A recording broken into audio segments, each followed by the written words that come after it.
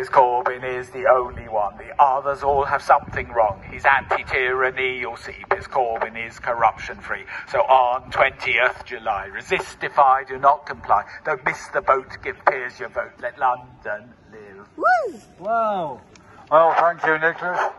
I'm Piers Corbyn from Let London Live, and I am the candidate to win Uxbridge and South Ruislip for you against all the other parties who failed us over the last 3 years.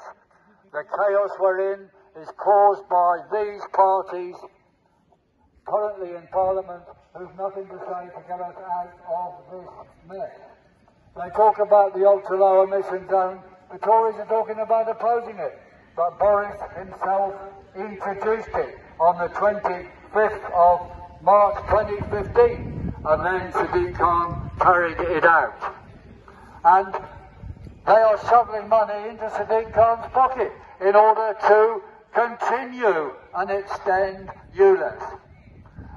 So why should you vote for Tory or Labour?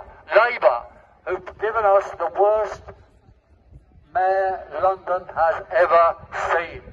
And now we see there's a split in Labour. The candidate here has now said he's against ULEZ after all.